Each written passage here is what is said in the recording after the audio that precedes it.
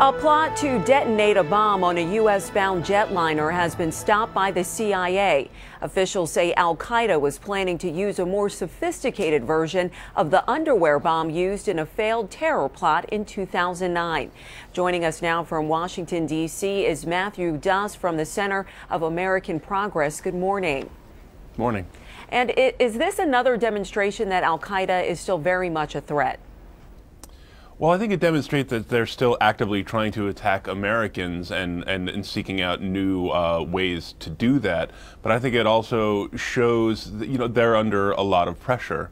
And the pressure that's been brought to bear on them by the United States and the United States' cooperation with security services in countries like Yemen are forcing Al-Qaeda to make a lot of mistakes, the sort of mistakes that throw up just the sort of clues that led to this plot being stopped.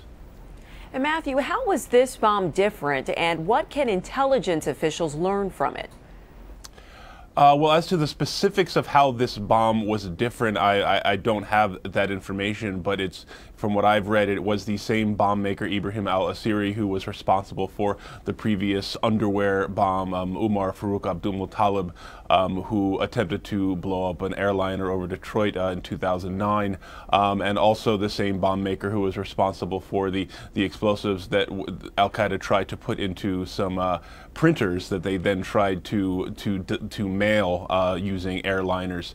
Both of those plots failed, but it's the same bomb maker, and we can see that he's been hard at work trying to come up with new explosives that are not as easily detectable. Now, we've heard there was never any threat to the public. Why not? Well, it seems that from what I've read, that the United States intelligence services were able to stop this before the perpetrator had even chosen a flight to board. As I understand it, they do have an explosive device. They have captured a suspect, but it had not advanced to a stage where he had bought a ticket or had even chosen a flight to attack. Now, taking a look at airport security, after the underwear bomber incident, we saw more body scanners in airports across the nation. Does this plot have any effect, or will it have any effect on security at the airport? Well, I think in the short term, we could probably expect to see security just being much more on alert. But I think a couple things. Security at the airport, while the goal is obviously if someone is carrying an explosive, to detect that explosive, it's also to cause would-be terrorists to cause them more trouble as they develop new plots, and in making those plots more complicated for them, that causes them to make more mistakes and throw off more clues, precisely the sort of clues that led to this plot being conducted. Being detected.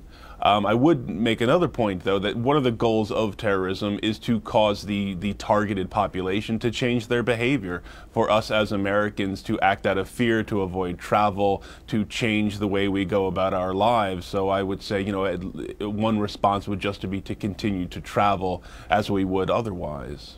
And when it comes to fighting terrorism, what, in your opinion, is the Obama administration doing right? Well, I think we've seen from the very, very early days of the Obama administration, President Obama making very clear that he was going to tighten the focus onto the war against Al-Qaeda. The Bush administration, I think, had a somewhat broader definition of the threat. The Obama administration, rightly in my view, has chosen to focus pretty tightly on Al-Qaeda and its affiliates. We've seen great success putting pressure on Al-Qaeda and the kind of core Al-Qaeda leadership in the Afghanistan-Pakistan area, taking out a large number of key leaders, putting a lot of pressure on them, including their top leader, Osama bin Laden, and forcing Al-Qaeda Central to sort of outsource its goals of attacking Americans to affiliates like Al-Qaeda in the Arabian Peninsula.